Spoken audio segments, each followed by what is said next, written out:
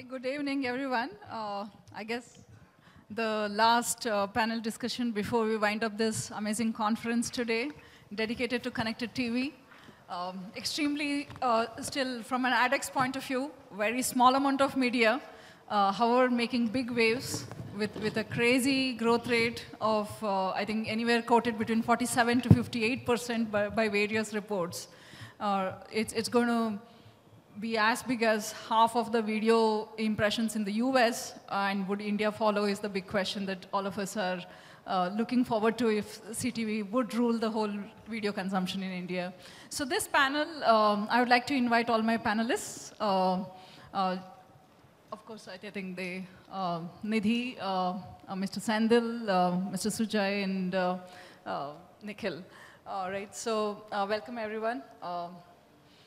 And so to start with, let's understand in terms of course, from morning, we have all looked at various aspects of CTV in terms of CTV being used in impact, CTV being creatively used in terms of content, in terms of the kind of empowerment CTV does with the kind of data, AI, all the tech that it brings, which never existed for linear TV.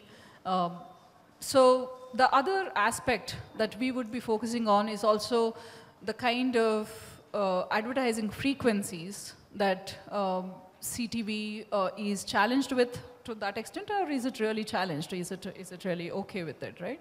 So I would first like to invite all my panelists to bring in first their perspective from there. We have an interesting panel. We have AdTech in terms of Media Smart. We have brands L'Oreal and Bank of Baroda with very two different perspectives from a finance sector and consumer point of view. We also have a publisher and in terms of content from ABP. So what are your perspective? Who would like to go first? Of CTV from where you come from as an advertiser, as a ad network, and also as in terms of as yes, Shall yes, I? Mr. Sandil. Yes. Okay, very good evening to all, and thanks for the introduction. From a BFSI sector, we are at the advantage that we have the targeted customer as a profile we have from a child, say, senior citizen tech. So it's a very different or very complex target segment which we actually as a brand can target for our advertisement. So here, let me go to the topic, is really the frequency of ad being a challenge for the brands or the consumer to view the brand in a certain perspective. So I'll just give you a small example of a recent campaign which we did. It was almost, now cricket, it's now IPL season, so let me relate to one of the campaign for cricket. We did a campaign for this India-Bangladesh series, women series, which is going on today also, that's a match. And in fact, what we did was we positioned the product. This is where I can say that positioning and personalization also come a lot of leverage when it comes to ad fatigue or frequency or the targeted segment. Here what we did was we had a product called Bob Bro. We recently introduced the product is for the segment of 16 to 25 year youth for them. So we positioned this product, and where the ad was with our own endorser, Shefali Verma. She is also a young cricket player who is now playing in the women's team. So the ad was on Shefali Verma. The ad was for a product called Bob Bro. Bob Bro is 16 to 25. And we are targeting on the TV and for connected TV, particularly this was exclusively on fan code. Let me tell you, fan code was the exclusive broadcaster for this event. So we saw that there was only one ad. Okay, this one ad we have to play for the entire series, single product. But I was very confident that the target segment is going to be really the correct positioning is there, so there won't be any much of the ad fatigue. So you're saying the power of targeting. Yeah, the power of the targeting. problem of frequency. Then come to the frequency. we can't, because all one shoe fits all doesn't apply to all campaigns. So as and when we started this campaign, there was one match. After one match, we sat back with the details of the output. We saw that a single ad which ran for multiple times with the CTV, and our that click to ratio or the call to action was very high. But we could manage that level of click-to ratio. So what we thought is that let's optimize it, and maybe we should now focus on more on the action rather than on the viewership. So we optimized we kept a frequency and also on the viewership. So this is one very critical example. I'm just telling that positioning and your optimization of campaign plays a lot of role when we actually we give our advertisement or any campaigns we run in the connected TV. So this is one part I just wanted to share. Thank you. I think that brings in all the, the armor that CTV gives us, moving away from how linear TV planning was happening, and can we use all of these levers to bring in a much more control on media and the way it gets deployed. I would like to hear some more views from, please. No, Media perfect. Smart. I think it's Nikhil. amazing. Yeah. I think Media Smart, we've been at the forefront of building the category in the country. We've been doing this from 2020. So I think it's amazing to see for me that we've moved from the topic as CTV here to stay to CTV creating frequency ad fatigue. Like we've really, I think, moved Where is that? quite fast on that. So I think it's nice actually if that's the topic. But I think how is this topic shaping up if that's the generic question? If you look at how India is growing as an economy, right? I mean, it's growing at the fastest rate. It's one of the most powerful economies in the world today. Why is this economy growing? Is because it's obviously penetrating towns of India which didn't have internet penetration. Internet is powering the growth of the economy. What that does is today a smart TV is not the privilege of a certain NCCS category or We're tier blessed to one. be a country where data is so cheap. I mean, Absolutely. US doesn't have this I mean, advantage. India is, by the way, top 10 most data per GB cheapest in the world, just FYI. So I think that makes internet penetration quite high, quite accessible. Jio has obviously made a revolution in that front. Second part of it is internet and India also is an app first country. So in case you guys don't know, India is the second highest app downloading country in the world. Now technically that sounds great, but we also have population on our side. We are a 1.2 billion country. So just FYI, but I think we are a pretty app-first country. What that enables is not only do you have internet, but you have access to use the internet in various ways. That means today you can buy a TV at the click of a button, which will get installed at your home by tomorrow, even if you are in Unnao or the remotest part of the country. Third, I mean, smart TV itself is no longer a privileged item which you buy when you have a certain income and then you buy a thin smart TV. 90% of the TVs made were all smart. I don't know what the 10% were, but 90% of the TVs produced last year were all smart, and an average TV can cost anywhere between $100 to $150, which predominantly means anywhere between 8,000 to 15,000 rupees. Yeah. Now that's the cost of few people's dinner at some fancy clubs in Mumbai. So that's super cheap. So what that does is you add those 3 points together, which is accessibility of internet, penetration of internet within the country, accessibility of buying a smart TV, that makes connected TV really, really big. So that means it's obviously here to stay and it's obviously going to grow. Now that established, obviously, where there are users, there are advertisers who want to put an ad there. And if their advertiser wants to put the ad there, there are many options of how that ad can reach the particular user. And that gets me to the point that I think we live in the world today that it's not important where the ad is shown. It's important who the ad is shown to.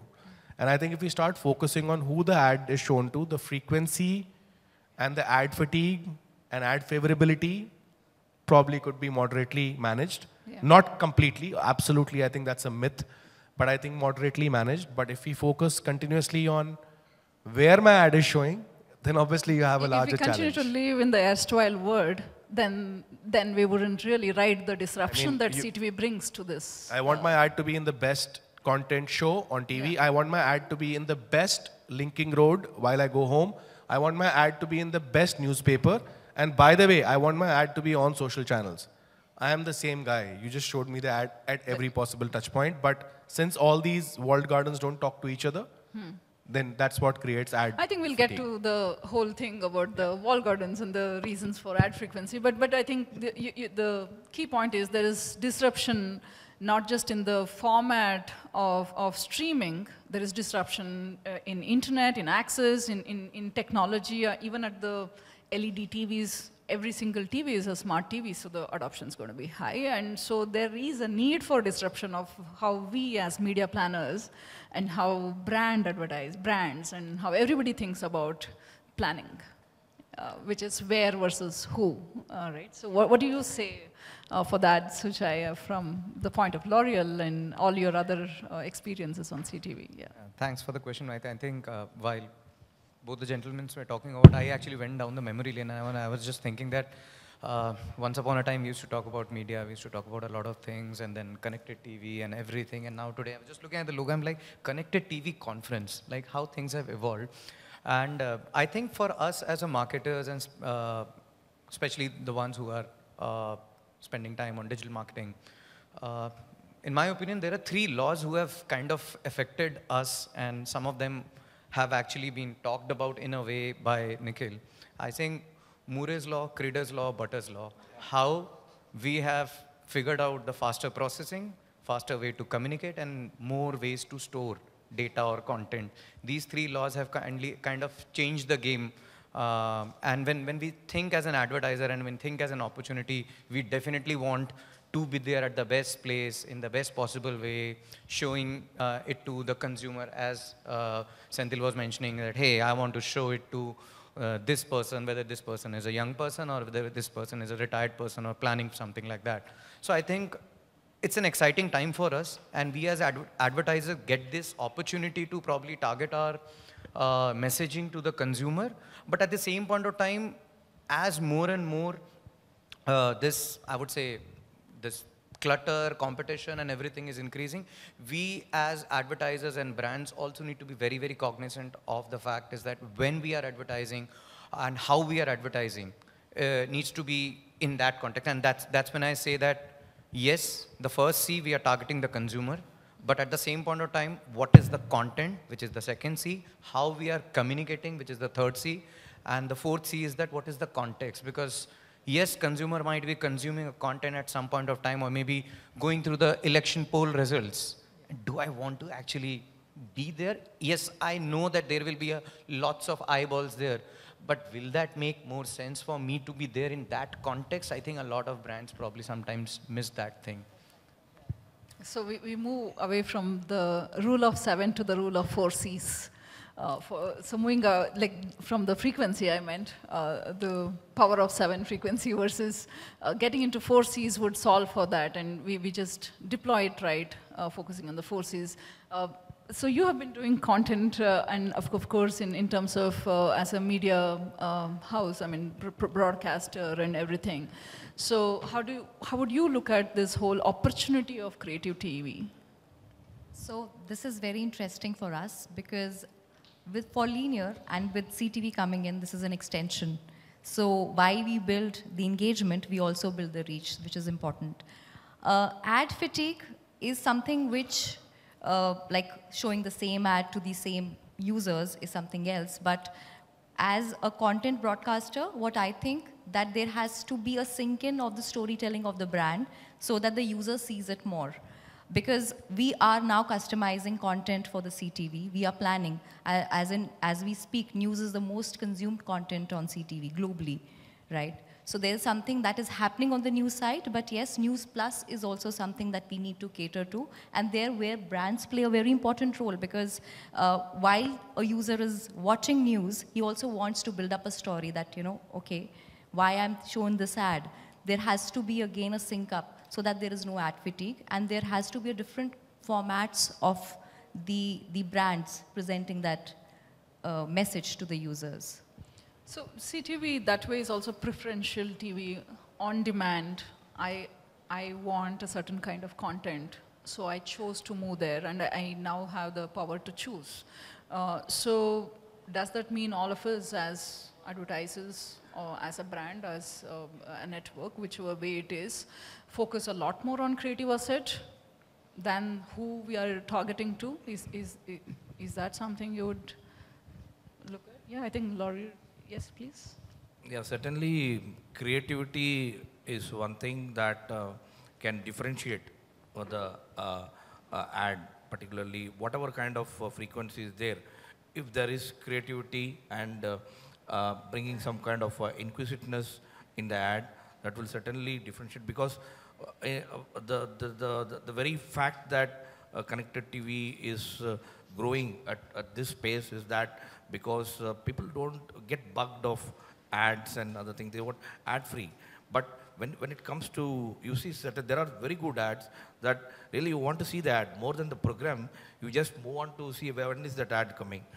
Now in TV also there are many such ads that we love to see that. That for last, I think the Swiggy ad was exceptional. Everybody will agree that you'll always, anytime you show that, you'll want to see that. So there's a lot of creativity and inquisitiveness these brands can bring in, which can really see that the consumer is not having this kind of ad fatigue. In fact, I was just referring to one of the ads we released. It's not an ad, it's just a L band or Aston band we released sometime in the IPL.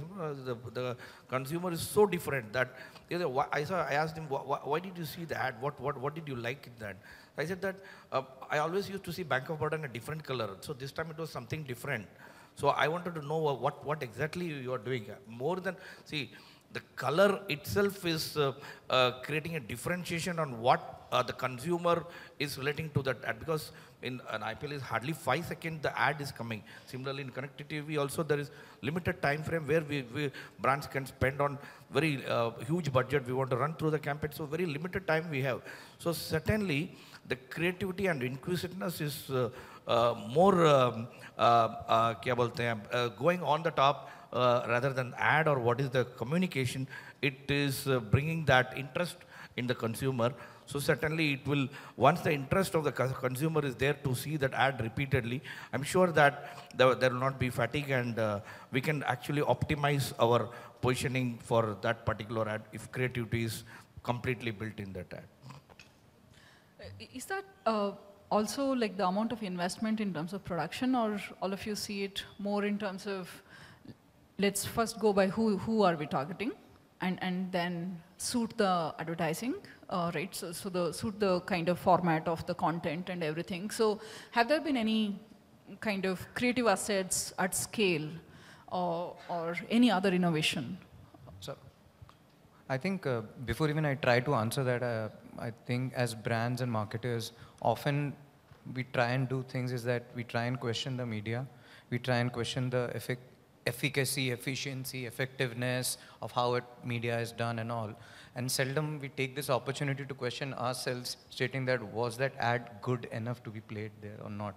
Were we able to tell the story properly or not? Because at the end of the day, in a plethora of content which a consumer is consuming, we are there as those breaker points. And in that breaker points, technically we are disrupting their viewing experience. But in that viewing experience, are we going to add any value when we are telling our brand story? Seldom as marketers, we don't invest much of time and rigor in creating that correct narrative. So first, that story and narrative is very, very important. What is that simpler message you're trying to give it to the consumer? That once that is kind of sorted out, I think that is when you should look at the nuance of a platform where we look at, okay, fine, this kind of format, connected TV format, okay, is there some kind of engagement, okay, can I create some kind of frequency, and all those things, in my opinion, come secondary if you have figured out the simpler message. And he was raising a very valid point. Good ads, I want to watch that ad. When was the last time you wanted to watch an ad? No, probably. Or maybe one or two in the last couple of years. Mine was Karistas, man. I think I fully agree with Sujay. I think my opinion absolutely is quite relevant to what Sujay is saying, because I mean, I'll come to the CTV part of it, but today we are all mobile penetrated. We know 85%, 87% of the dollars are getting spent on ad on mobile, but how many of you are actually making vertical ads? You're still making horizontal ad because it's easy to shoot it and it's great looking. The digital world has moved. Yeah, It I is, mean, it is very has. minuscule, Jyoti. Let's be realistic, right? I mean, your larger brands are still making horizontal ads for the large screen, and then obviously it gets its share of mobile wallet. That's how it is. And I think the reason is there is a clear disconnect in what creativity inspires and what tech can enable you to do. And it is very important to define that very categorically because creativity can come in both forms. Now, I would love to say that, L'Oreal can make 7 different ad cuts with the same asset from different locations. No, it's not possible. I think I don't think any brand has that kind of budgets to be, doing that in the realistic world of it. But obviously they can, and they have all the proprietary rights to do it. But when it comes to advertising, you have 2 to 3 assets, which is divided into your 30, 20 seconders, 10 seconders, cut into 6 seconders, which is cool. Where does the creativity come in? Now, creativity can come in tech. Now, you can have various formats of ads. It could be L bands. It could be coming Zomato ad in the current be, IPL I mean, season. without naming any brand, I think there are very interesting examples of doing it. But then I can, as a consumer, also have full right to pause your creativity at any point of time. I will take a subscription and say, I don't want it. Now, as a publisher, you can still say, sorry, I said on every content it's no ads, but on live, you have to see the ads, right? So I think there is an interesting gameplay between, what creatives and creativity can do, what tech can enable, and obviously there are technologies like dynamic creative optimizations, there is ad sequencing, and I see a lot of the brands within the programmatic landscape that we work with are so clear about it. They're saying, okay, this is FC1, user ID or TV ID, next time, no ads there, okay? We'll have the next ad. And they give us 4 or 5 assets to ensure that the teams are utilizing those assets, right? Which is smart, but then again, I mean, there is only limited users which are active at a point of time. Now that is where tech comes in. And you have to understand how programmatic bidding works. I mean, you need to serve an ad. That's how the ad is served. So I think that those are interesting plays at it, but I think there is no, like you said, there's no absolute answer. There's a lot of work that goes on the marketing side to really, really define who that consumer is. But then again, that definition cannot be absolute because probably you know the user from an offline standpoint. I know probably your user from the mobile habits that the user has better than you. Because I have access to multiple applications that he is probably watching ads on or is accessing and stuff like that. So I think that's where the integration of tech, marketing, creative comes in, and that creates great ads which are recallable. And I think one of the ones that you said is Caristas, and obviously the other one is probably Cred. We love watching Cred ads, right? Yes. Why? Maybe it's not doing anything to Cred, but it's a great ad. I don't know, I should not say it, but I'm sure it's a great ad. Everybody loves it, right? Yeah. So I think we should definitely double dip on the access to tech and data as to how we should leverage this in terms of using CTV from a targeting and also from an advertising point of view. One of the other interesting point that came up was what Sujay was talking about, that in a connected TV environment, we're so immersed, and it was by choice that we're watching something, and not that this was, as you were saying, Kapil Sharma was the only available show during COVID, and then you didn't have options then. But then I think you chose to watch a particular series, and you don't want your flow to be disrupted. So the more creative all of us as marketers and advertisers get with respect to the kind of asset that we deploy through CTV, the better it is. Sometimes disruption also doesn't come from what you think. And I'll ask a simple question. How many of you in this panel have seen Squid Games? I couldn't Everyone? keep up with the whole series. Yeah? So. Yeah? Okay, everyone. How many have seen Money Heist? Yes. All of you, right? Yes. None of you are Spanish, none of you are Korean. Yeah, yeah. Now, what are you doing watching these? Yeah, I think it's your evolution, because there was content which was getting, you couldn't watch anything. People were dying during COVID. You had to watch series, and thereby it's forced content which you liked, and now you've built a habit of it. Regimentalization, right? So that brings us to a very interesting topic of profiling, right? Profiling the CTV customer. It signals more than how many hours they're watching and their age and demographic or the geography. It signals their interests, which is what the digital world gave us, right? But with the benefit of linear TV, where because this is immersive content, this is fantastic. So you have the benefit of knowing some bit of a profile of the customer because of the content that they're watching. At the same time, you have the targeting ability at all cuts in terms of gender, demographic, and hopefully in the future some affluence cuts, which currently we do not have enough data on CTV there. So what's your experience in terms of how you have leveraged targeting in terms of very effective deployment? Like we spoke about efficacy, so effective deployment using targeting. See, when it comes to digital as a medium, and I'm not even touching connected TV at this moment, I think the medium always gave some amount of better signals, I would say. So whether it is like the earlier days of like just doing simple EDMs to doing how things evolved in terms of mobile marketing, and now we are talking about connected TVs and all, there were a little bit of probabilistic signals, and of course when you combine them with deterministic signals with your own PII data, and then you try and match them in that entire digital ecosystem, you try and figure out, okay fine, what is probably the best possible genres, platforms and content, and then you try and create build an ecosystem around it. So of course when it comes to targeting options and all, the good part is that because slowly and now coming back to the connected TV part of it, slowly the penetration is increasing. And because it gives you the flexibility to probably target a certain geography, certain cohorts, or even when we sometimes try and do is that we try and target screen sizes and all with an underlying assumptions, which is not always correct, that okay fine, bigger screen sizes may be equal to more affluent households. Just a surrogate. No sure shot signals, because there can be a smallish households with a 70-inch TV. But then at least those are still some amount of better probabilistic signals. Reminds me of the days when on Facebook, I mean this was not Meta, on Facebook the only affluent cut was the smartphone, handset was the only signal. Yeah. But then at least it gives you a little bit of a better targeting. Absolutely. Which we as advertisers, we definitely try and do. And of course, I think from the connected part of it, because the content consumption habit has changed probably more than a decade back, and I'll probably say even before COVID, when there was linear TV and mobile, while you are probably watching TV, you are also on mobile, and then during the ad break, you're probably doing something. Those days, what we used to try is that, okay, fine, during the ad breaks, how can we probably try and figure out that 6-inch screen which is there on your hand? Today, it might be connected TV and still. So there might be an ad which will be served on your connected TV, and you are probably watching it on your mobile, you are probably checking some Twitter feed or something. So more or less, then we have the other problem of the kid watching cartoons on an 85-inch TV.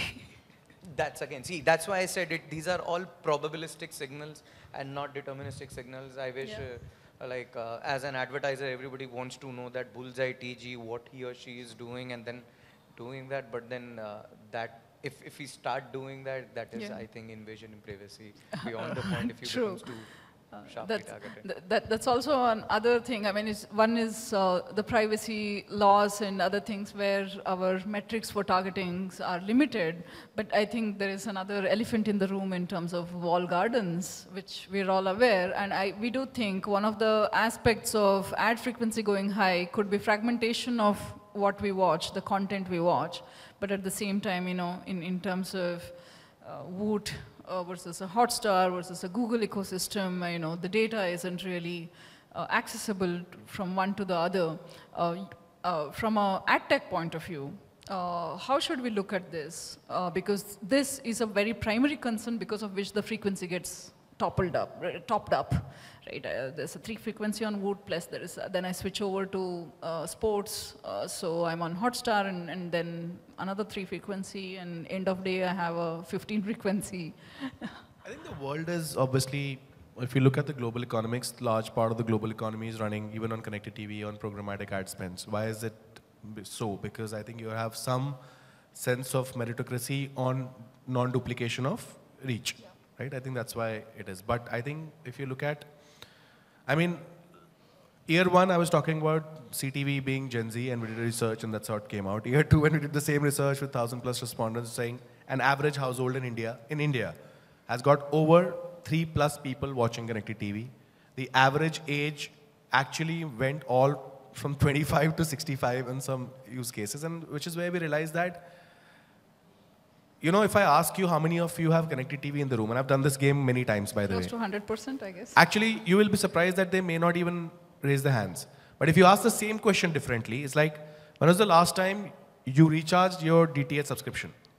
And suddenly all hands will go up. And they'll say, yeah, I don't think I did Tata cable recharge like a very long time back. And suddenly, this term called connected TV, which is made by us people on this side in EdTech, you know, made it sound very fancy. I think a lot of people are there, but they just don't know they're already using it. And going back to the problem of unifying frequency, I think it's a problem that the industry overall as an ecosystem between marketers and EdTech and we all have to solve, because at the end of the day, the user is the center focus of everything that we all do, whether in terms of targeting. Yes, like Sujay said, right, you know, Sujay was very clear that I could target a Lodha Palava with 65-inch screen, and that could be the best proxy that you get. But it comes back to your point that my kid was watching it. Now, I have no way to control it. And I think as hygienic, as responsible advertisers, it's your duty to get the best targeting metric, but you know where you have to draw the line, right? I think just because you have access to my phone doesn't mean you're reading into my apps. It's as simple as that, you know. So I think there are a few points touched upon there. And I think going back to frequency, what's happening now is that you want your ad to be at the best places. Now, technically, Jyoti, you are the same person who was actually standing in front of a lift. You saw that ad of a brand. Then you got into the lift, you got up, you went home, you just threw your bag, you switched on the television, you said, yeah, let me watch my content. You saw the same ad, it's the same Jyoti. And then while you were going to sleep, you were just scrolling on your mobile and you saw an ad again. Not maybe in one app, maybe on gaming you saw an app, then social you saw an ad, then e-commerce you saw an app. I can go there also. That's also, by the way, multiple genres of advertising now. You are the same user who saw the same ad so many times. Now, I don't know whether it creates an impact of favorability or fatigue, but clearly, people are getting their shit right on targeting. Maybe they're getting you right. At least there's one positive to it. What you're saying is it's the same problem in a new era. We never questioned whether across print, across TV, across radio, was there an ad frequency problem? And to a large extent. Digital, we are micromanaging digital, you know. If I was telling you outside that if connected TV was still a part of TV planning, the revenue dollars would have been double, I can assure you that, 110%, right? Yeah. And I think, which is where I think you're seeing a large debate between this current IPL being streamed offline with a separate ecosystem and online through a very separate ecosystem. And there's a huge debate. Where are the ad dollars growing? Where is the money? Is it offline or is it on connected TV? And I think you will have to eventually deal with that. Is this, while we say that we're at the base of it, questioning is ad frequency really an issue, is it also because of approaching CTV from the way of planning CTV in the same way as linear TV, choosing content pieces, right? And is there benefit in doing that versus should we just do it the way we do it in digital as to who to target and to not think about where? I would like this question to be picked up by you, Nidhi. So this is a very interesting space, as I said, that CTV has revolutionized everything. Everything that comes easy is accepted. So connected TV came with ease, and that's why. For broadcasters, it's a very interesting space again, because what I think that for our legacy content that we have already spent so much of money in production, that is again on CTV. So we bring that in a different format. And that is a leverage. That is leveraging not even the OEMs, brands, but us also. So fragmenting it into a very interesting content piece is what we look at. And plus, we are building new content. So I think so with different delivery and creating news plus content, just not news, I can create a fast channel now, having just the headlines, or I can create a different channel which has just the newsroom bulletin, catering different segments, and that is not diluting my brand, but that is actually giving an ease to the users that what they want to see. So I see that from that point of view. I just want to add to that, as you asked regarding the planning, it's certainly going to increase multifold, and with the kind of insight and data we are getting from the each and every campaigns we are running, and with the connected TV and the statistics and with Chennai coming into picture, there is extreme increase going to be seen in the kind of planning, particularly for CTV campaigns. No, I think on one end we have the luxury of legacy content, which people are actually very hooked to and will continue to be the way India is, right? And it's going to be very diverse, all the regional content and everything, and that will continue to boom. We're also a country which loves movies, and we'll continue to do extreme number of movies, and cinemas are really going down, but then CTV might replace the whole cinema, the planning which used to happen towards cinema there in a different way. So that's one angle of content, extremely indulging content. Yeah, it's all happening, of course. So documentaries, small episodes is what users are hooked to. In fact, we are also coming up with something which is like a news content, but in an episode format. So that's a planning that we've done, towards that we see that the users are consuming short format content, not short as in an episode format content. So yes, that kind of planning for the viewership is important. So is it like the holy grail where we're able to indulge in all the fantastic content from the production houses at extremely high cost? At the same time, you have short video formats, user-generated content, and everything going there, the YouTube and all this, the channels, and somewhere here we have the power of data, as Sendil was saying, of monitoring it and doing that. Does that make the whole advertising very powerful or more complex?